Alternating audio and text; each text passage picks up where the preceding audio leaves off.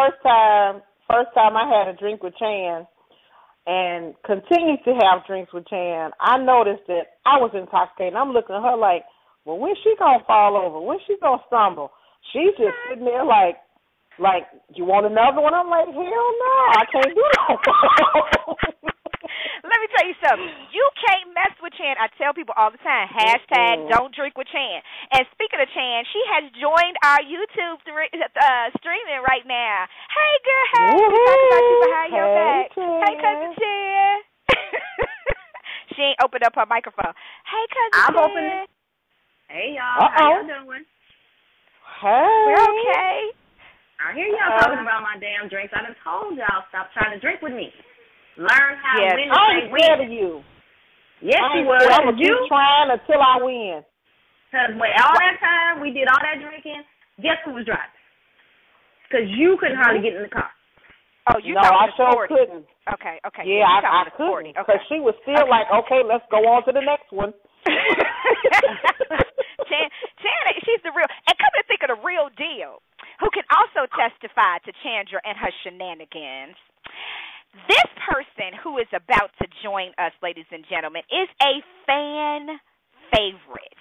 The ladies love this man. And yeah, I can see why. He's pretty good looking. He's kind of charming. He's got a sense of humor. And you may have seen him on TV a couple times. But he's my good friend. He's from our hometown of Chicago, Illinois.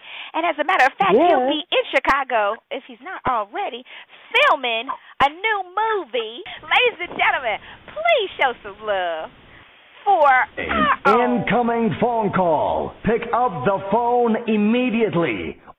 6'5.5" freak of nature. Some of y'all know him as Timon Kyle Durrett, but we call him Tree. What's up, Poppy?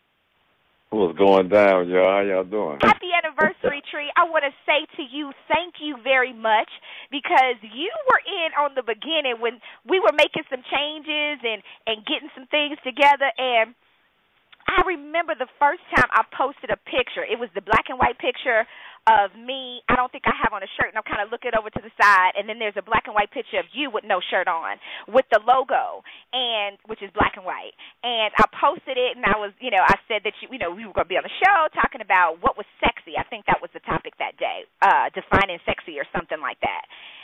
And when I tell you, my inbox blew up and has been blowing up ever since you have been on the show, anytime you come on the show. And I want to say thank you for getting the ball started. I mean, you kind of set the stage for the Todds and the Shawns and the Andreases and everybody else that came behind you. You left some really large shoes to fill. What size, by the way, are they? 14, 15. Yeah, he left some pretty big shoes to fill. So, what's up, Poppy? We were talking about Chandra and her drink of the week, and I do recall, since Michael McFadden was in the house, I don't know if he's still in the house, but I do recall at one point we were somewhere in the South, I won't say where, and I witnessed you and Chandra both take to the head with straws a Long Island iced tea. Now, I don't know if y'all know what I'm talking about. Wait, let me tell the story. This is my story. You only remember because I told you.